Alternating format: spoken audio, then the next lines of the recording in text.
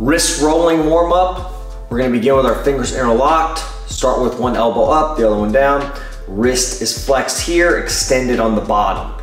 So we're gonna roll through, both wrists are flexed. Now we're going to straighten this right wrist, flex the left. Then you're gonna kind of get these, it's almost like a wave-like motion going nice and slow. And then we'll go the opposite direction. So again, we can start here, elbow high, wrist flex. Now both wrists are flexed.